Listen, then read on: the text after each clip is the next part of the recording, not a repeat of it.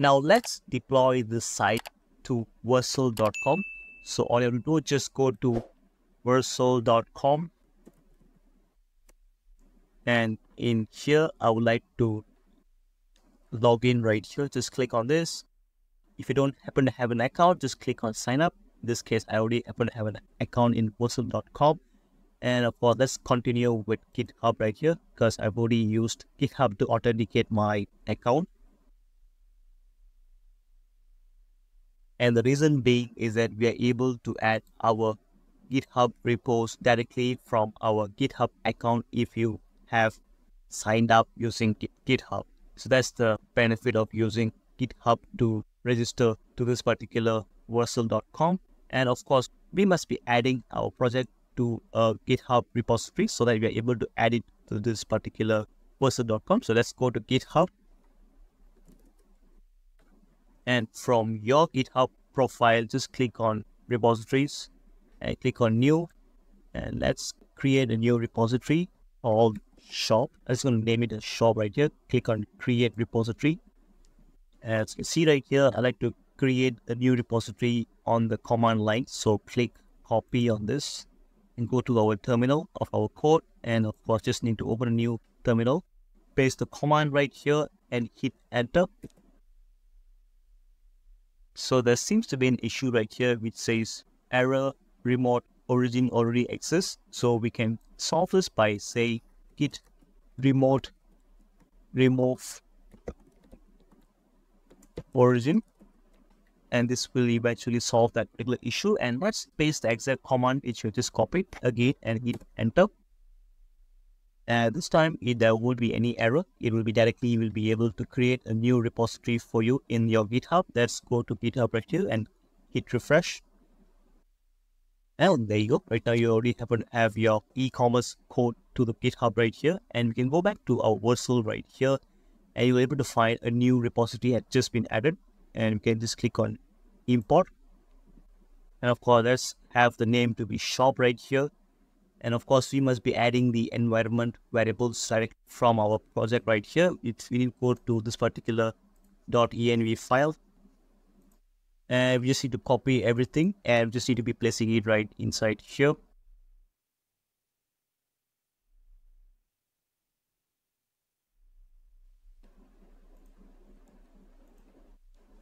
And now that I've added all the environment variables, I just can click on deploy.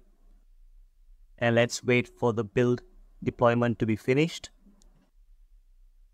As you can see right here, there seems to be an error has been occurred in our deployment. And there you go, this is the error. It says failed to compile in the app/page.tsx, in which it says app context is not a valid export field. So let's give it a check in our page.tsx, which is inside the root file of app, which is right here. And as you can see right here, there happens to be two exports right here of inside the same file, which is not a proper way, and hence Vercel not able to accept this particular kind of exports. What we can do right here, we can separate this particular app.context to be separated in the context folder right here. And let's just cut this particular from this particular file and go to context and create a new file called app context.tsx. And in here, I have to paste that particular app context right here. And also, I have to import create context directly from React like this. And of course, in the page.tsx, we must be importing the app context directly from the app context page. So in this case, I will say import app context, which is directly coming from context/app context file. Click on it, and there you go. You're able to have this particular app context to be fixed. And let's push this particular code right here. I like to say git add dot, and of course, we need to be pushing this particular commit. I can just say fixed app context issue and click on commit, and this will eventually push the new commit to our Git repository. And if you were to go back to our Vercel.com, and let's click on change again, and this time let's click deploy again. And you can see right here, our latest change, which was fixed app context issue, has been applied. So as you can see, we are able to have that particular issue has been solved. And there you go. We have successfully deployed our project to Versal.com, and let's click on this thumbnail. As you can see right here, this is the newly generated website right here. And of course, as you can see right here, this image is not responding as it's supposed to be. Let's give it a check in our console.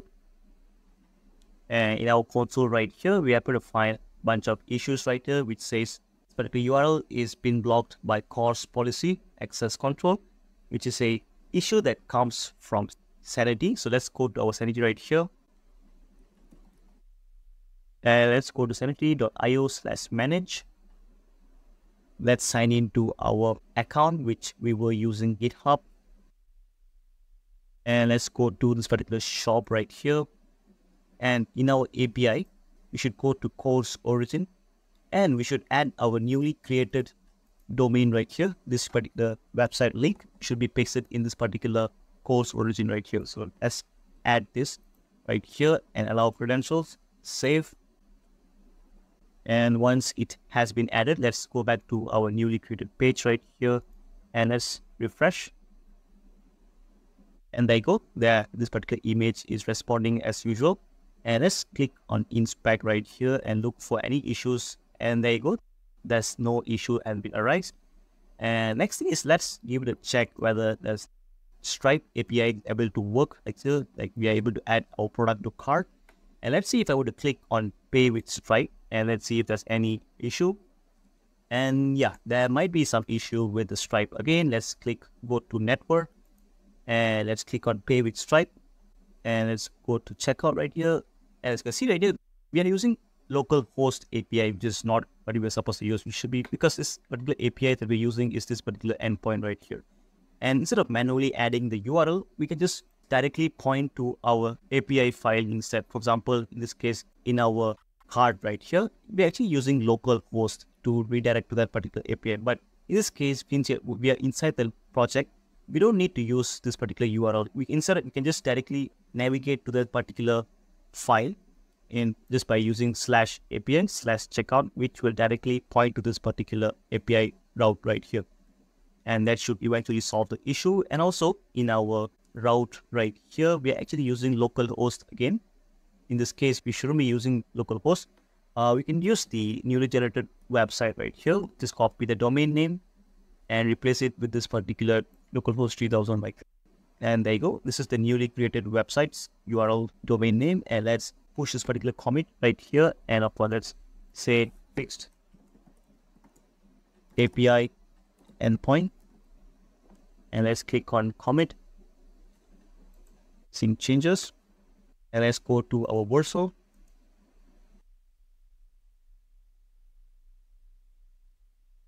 And as you can see right here, this particular fixed API endpoint is able to detect by this particular Versal. So it is indeed building the new commit that we just pushed, and we just have to wait for the build to finish. And there you go, the build has already been finished. And let's check in our browser right here, and let's refresh the page. And let's add a particular product cart like this. And of course, let's click pay with Stripe, and let's see what happens. And there you go. It started to load, and it indeed went to Stripe checkout page right here. And of course, we can also fill up all the details again. Click pay. And once the payment is successful, it just gets redirected to this success page. And let's click continue shopping. And we'll be back to our home page right here. And there you go, guys. We happen to have finished this particular simple yet brief e-commerce website. Together, we happen to have integrated Stripe and also a content management system called Sanity and a styling framework called Tailwind. So all of this are actually indeed helpful in order to create a powerful website like this, by the way. And thank you guys for watching this particular entire tutorial till the end. And let's catch up in our next video where I'll be walking you guys through on another new tutorial. Till then, goodbye.